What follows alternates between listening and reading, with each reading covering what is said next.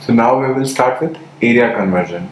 Now what do you mean by area conversion? Area conversion is like they will give you one diagram and they will tell you to draw another polygon, like one polygon to another polygon, keeping the area same.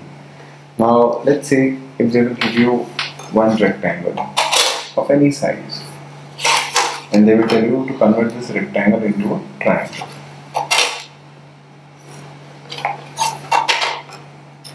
So what we have to do, let's say this rectangle is ABCD. So to convert this into a triangle of equal area, what I'll be doing it? I'll draw a height. I'll take this distance AD. I'll cut up. That means what I'm doing, I'm taking the height and again I'm cutting it out. So I'm taking double the height and join this. So area of triangle AOB equals to area of rectangle ABCD. Now we can use the same problem. Like suppose if they will give you a triangle and they will ask you to convert into a rectangle, what we can do? We can draw a vertical line. We can bisect it. We will draw vertical line. So if you want to convert a triangle to rectangle, that time you have to do half the height. If you want to convert rectangle to triangle, you have to double the height. We can do the same thing with the base also.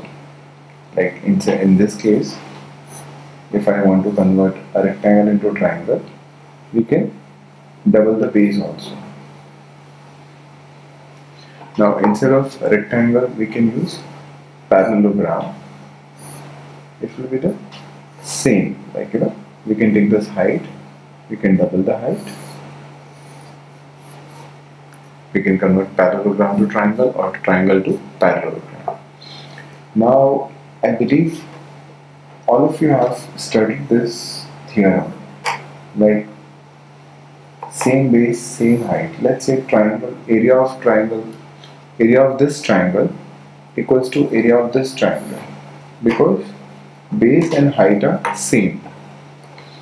If you want to draw this triangle area, it will be also same. So we'll be using this theorem and we'll be solving few sums. How will you convert a hexagon into a triangle of equal area? They will give you one hexagon of, let's say, side 20. I'm drawing it vertical, so you draw vertical line. Take this much side, this point.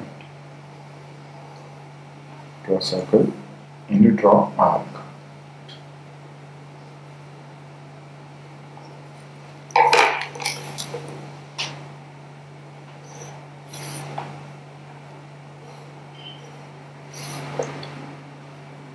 Now if I want to convert hexagon into a triangle, then you see hexagon is made up of 6 triangles.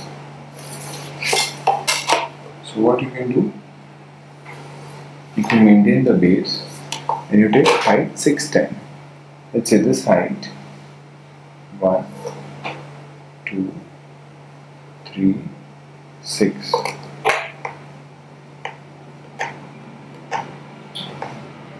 Then you join 6 to A and 6 to F. So area of triangle A6F equals to area of hexagon ABCDEF. Now same theorem we can apply for pentagon also. If you have a pentagon and if you want to convert this pentagon into an equal area of triangle, the first thing you find out the center. After finding out the center, you take this height, cut 1, 2, 3, 4, 5, and then you join. Let's say this is A, B, C, D, E. To join A to 5 and B to 5. So area of triangle AB5 equals to area of pentagon ABCDE. Let's say you want only half the area, you don't want full area, so that time we'll bisect 2 and 3 and we'll join A and B. Let's say this is point F. So AFB, area of triangle AFB equals to half the area of pentagon ABCD. Now we have one more method for pentagon.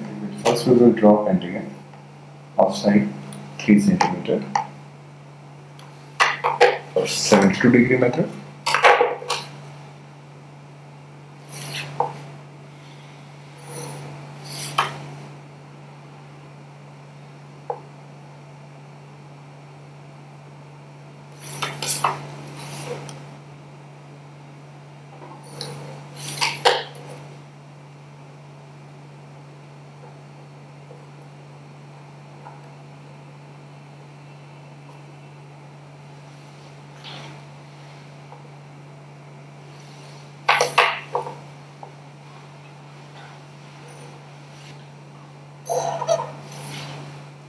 This is A, B, C, D, E. Join D to A. Now we will draw a line. First we will extend base AB.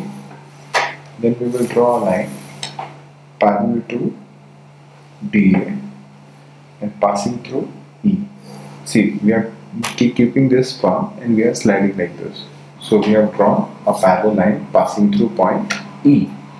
Now, if you know this theorem, when base and height are same, all the triangle area will be same. The same way, if you see triangle AED will be equal to triangle BPA. If you see, both the bases are same, so height is also same. So in this case, if you join ADP instead of ADE, so we can equate this to area, like both the areas of triangle will be same. So instead of triangle AED, I'll be taking area A, P and D. Same way, I'll join D to B. I'll draw a parallel line. Now instead of triangle BCD, we'll have triangle BQD.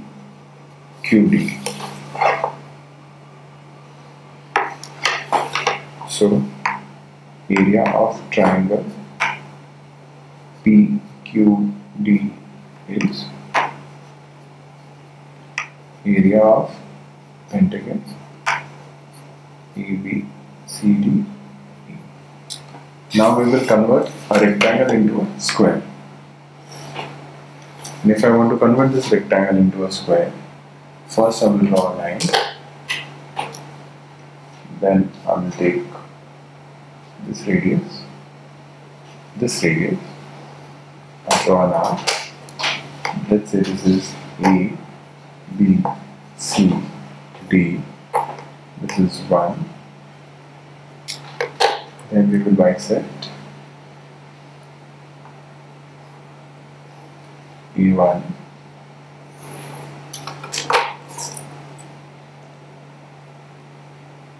draw a semicircle,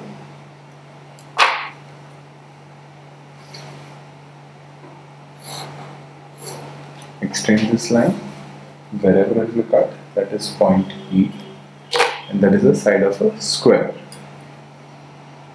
Now take this BE, cut on this side,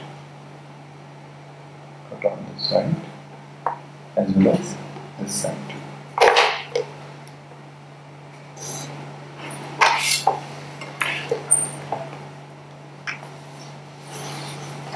So this is a square.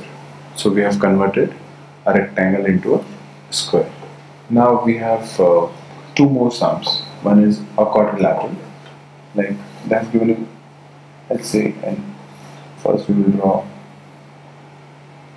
a diagonal, then we will draw a line parallel to the diagonal passing through from this point. Now let's say this is ABC and D. Instead of triangle ADC, we will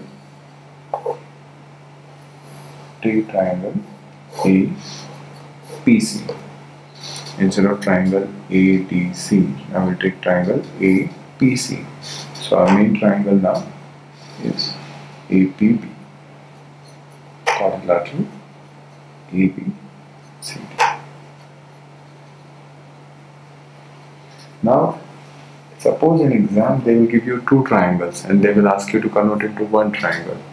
So how will you do that? So let's say if they have given you a triangle like this, two triangles, one is of side 80, one is of side 85 and one is of side 75, and over here is 30, 20 and 25. So what you have to do first you take this 85 side, draw it downward.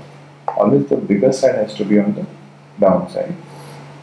You draw a triangle and then you draw a smaller triangle. Since you draw two triangles, the side 85 has to be on the down side as well as side 30 has to be on the down side. Now after this, you draw a horizontal line passing through this point. Let's say we name this point as A, B, C.